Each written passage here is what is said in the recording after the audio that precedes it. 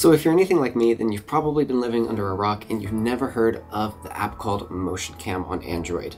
Well, boy oh boy, let me tell you, we're about to dive into the rabbit hole and we are going to come out the other side completely enlightened. To set the stage here, this is the app that both Samsung and Google have used to shoot their shot on Google or Samsung kind of promotional videos as well. Basically, the quick and dirty of what this app allows you to do is shoot straight up raw video from your Android phone. So what that means is, let's say your device supports up to 30 FPS. That means you're getting 30, I don't know which side, 30 raw DNGs per second out of your device. So what I'm going to do in this video is I'm going to run you through the app real quick and I'm going to show you each of the different features that it has, and then I plan on doing some videos later diving into each individual feature as well. So let's jump right in.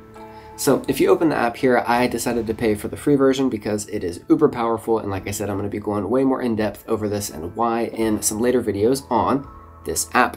But if we jump right in here, you can see we launch straight into a night mode here, and if we touch this little toggle right here, we can see each of the different modes that we get. So I'm going to give a quick explanation on what each one can do. So starting off with night mode here, I actually think it's one of the least powerful options here in the app. Basically what it is supposed to do is just slightly change your shutter speeds in auto mode, meaning that it will slightly increase your shutter speeds to let more light in as compared to the normal photo mode. Next, we have our actual photo mode here. And what this does is it's basically just like a normal photo mode in any other app. It gives you your controls over here. You've got your little EV here, so you can slide this up and down to assist in your auto right there. You've got your exposure, so you've got your shutter speed right here. You can change that. You can see I've also got some options on that give me some indications on screen, whether I am crushing my shadows or blowing out my highlights.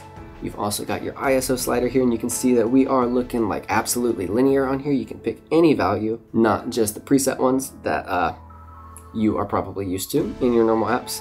You've also got focus right here, and you can see I've uninstalled and reinstalled the app several times with updates, so I have some prompts here as well. Look at that, you can see we can slide right there and just change our focus on our own, like so. Go back to auto. Same with our temperature here. Go super cool, super warm, or you can just go back to auto and leave it as is. Up next, one of the cooler features here is the burst mode. So if we jump into our burst mode here, what this does is when you hit the shutter button, it has actually been recording a couple seconds before you hit that button. So what it's going to do is it's going to give you all of the frames as if you were recording a raw video, meaning that, so for example here, you can see my nice dirty table. So I'm going to wave around just like this, and then I'm going to hit that photo right there for the burst option. And you can see what it just did was it gave all of these frames in between when we hit the shutter and a couple seconds beforehand. So there we go. Right there, looks like 1.5 seconds or so before. So now you've got all of these frames to choose from. So for example, if you are trying to catch a moment, if you click the shutter at right about the right time, you get all of the frames before that shutter click as well. Up next, what we have is our time-lapse mode here. This one's going to be a little bit self-explanatory, so we have the same settings on our side over here like we had before. The additional one that we have done here is we have this little time-lapse settings right here. So you can see, like I said, a little bit self-explanatory here. You have the time between capture and you have the total capture time. So you can come through, let's say you want to capture for an hour, set it to 60 right there, and the number of seconds between each frame, it being 5 seconds. So you can see you're going to get 720 frames, and then it also gives you a little playback here. That would be about 24 seconds at 30 FPS for that one. All right, so up next are the two main stars of the show here, our raw video mode being exactly what it sounds like. Believe it or not, you can actually record raw video out of your Android phone, getting the maximum use out of your sensors here. So what we have here is the same kind of settings that we had on the side for photos, but this time now we have raw video. I was about to do quotes, not quotes, it is raw video. So I'm gonna go through a couple settings here. You have, obviously, we're gonna jump to the top here. You have your lenses here on the side. So I can change to 16 here. I can also change to my 104 and back to 24. We have OIS options here. So with my device here, the Vivo X100 Pro, the OIS on the main lens is not currently supported, but we have tons of other options here that I'm not going to go through in this video. I'll be sure to go more in depth when I make a dedicated video for that though. And just to show a quick demonstration here of what we're going to do, I've got my little computer. I'll tell you what, I've got my little coffee here. I'm going to set my coffee right here in frame, and what I'm going to do is, you can see it's a little bit shaky because I don't have OIS on this, which is one of the biggest fallbacks for me in my device currently at the moment. So I'm going to hit this button right here, and you can see all of these settings up here in the top, and you can see just how ridiculously large these file sizes are going to be. You can see we've got our output FPS there, nice and stable, right around 30, and 13 seconds there was about 1.5 gigs. So what are we now able to do with what we just captured? So if we come up here into this manage video section, so you can see we have our little space here, and this is where it's going to save the videos. We have tons of options here, but for the sake of this video real quick, what I'm going to show you is we can go into edit video here, and you can see we've got a little preview of our video that can play up at the top here. You can do quick adjustments here, such as saturation. You can see boosting up like so. Try and put that back at 1. You can do things like sharpness and detail as well in here. But what I want to show off here at the bottom, you have amazing temporal noise, denoise reduction. What's that gonna, well, English, right? What is that gonna do is it's gonna measure the frames before and after each shot, and it's gonna use that data to help get rid of your noise. You've got spatial noise reduction, which to me is just like normal noise reduction, and you've got chroma denoise as well. So super cool here. Take a look at this. We have our presets up here. You can do HEVC. And they have this thing called MC Raw Log, which is like their own format of log recording. Not only that, you've got HDR with HLG, and then you also have some ProRes down here as well. So let's take a look here at our video codec. We have tons of options here. Let's say you want to go for ProRes, you can do that. Let's say you want to go for Cineon Log just because you have a standard workflow that involves Cineon. So there you go, you've got that there as well. Come down here, you can choose your resolution, just like so, and you can even choose all of these different versions of ProRes down here. For example, I'm going to select HQ because I'm crazy. Recording ProRes HQ from a phone is crazy. So the caveat here, it's not recording directly with the phone, it's just recording the raw video in this mode, but because I have the paid version here, it includes this wonderful encoder.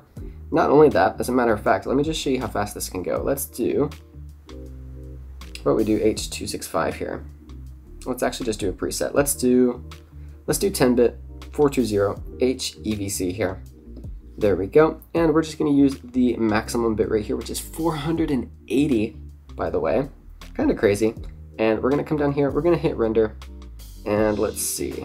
Let's use this folder here. Just like so.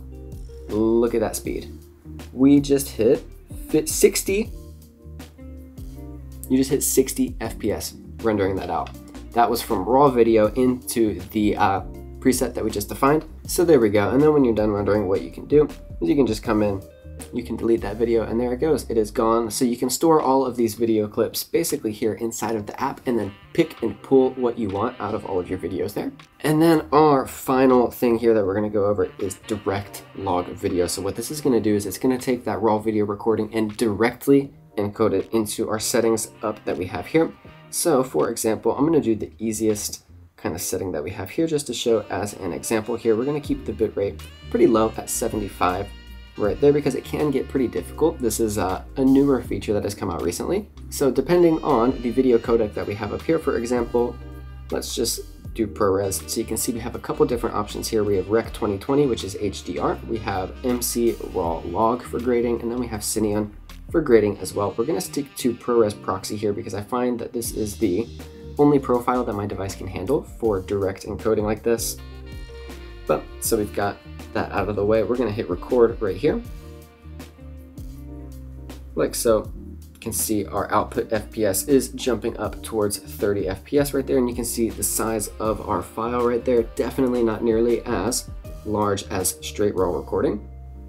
But this is using the device itself to directly encode. So there we go. Once we have that done, we can see we have our little preview up here, and since it is ProRes, my device will not play the video back. So let's just do another quick example here. Instead, let's do 10-bit, and let's do HDR here. So we'll keep the rest of the settings the same like so. There we go, exactly same here. Again, you're gonna see that my device is a little shaky. No OIS for me on the main lens at the moment. But there we go for this one. You can see we don't have any dropped frames so far. We're gonna finish that recording. And then there you go, right here, we have this. We can open it up. And there you go, you've got HDR video from RAW straight out of the device. So for example, the X100 Pro here does not have HDR video recording in the native app. So that's a great option if you want to do HDR. All right, so the last thing that I want to show right here is one of my favorite ways that I found to use the app so far. So what I'm going to do is I'm going to jump into RAW video here. You can see we've got 30 FPS selected. And what we're going to do here is we're going to imagine that my little coffee bottle here is doing something incredible. And let's say I want to try and capture that. So instead of using our burst photo mode here, what I'm actually going to do is I'm going to go into RAW video. And let's say our little bottle here, ooh, it's doing something crazy. I want to capture that. So let's say, there we go. It did it. It's done. So what I'm going to do now is I'm going to come up to our manage video section. You can see our clip that we just recorded right here. Yes, my bottle is doing crazy things. What I'm actually going to do here is I'm going to come down and I'm going to go to edit photo. And what this is going to do is it's going to give me every single frame of that video that I just recorded. So 30 raw DNGs per second for this one. You can see we've got a ton. Let's say this frame right here, I selected this one at minus 7.6. We're going to stick with this one. Let's say this is the point in the video where this is exactly what I wanted to capture. This is the exact frame that I wanted. And you can see we've got a quick little video editor here. You can do things, some basic adjustments there. You've also got down here, you can just do auto, or you could do flat as well for the JPEGs for this one. Or you can come down and you can see our settings here. You can save it as a JPEG, or in my case, I'm always saving as a DNG.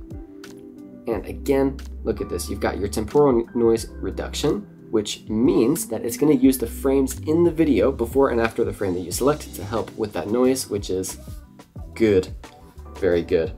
And then simply, let's say these are the settings I want. I hit my download, and there we go. I just downloaded a raw DNG straight from the sensor from a raw video at 30 FPS. And here we go. I'm gonna have it open in Google Photos just like so. And then I can continue to take it into Lightroom or do it on mobile, or not mobile, do it on the PC, whatever I want to do with it. So there we go. That is my favorite way that I found to use the app so far. And that is a general overview of the app as well. So I do implore you to check out the free version. There is a free version that you can try as well. And like I mentioned, I'm going to be doing tons of videos going more in depth with each of the sections that we went over today. And yeah, I can't believe that I didn't know about this app until now. It's been absolutely cranking out updates lately. The basically single developer, he is a legend. The community is amazing. There is a Discord as well that you can join, and people will be more than happy to answer questions. This is not like a paid sponsorship or anything like that. I'm just absolutely in love with the app. It's crazy that this is even possible on a phone. We're talking about a little phone like this, raw video out of this. Absolutely crazy. But yes, like I said, do look out. I'm going to be doing some more videos going more in depth. And until then, keep being awesome, and I will see you guys in the next video.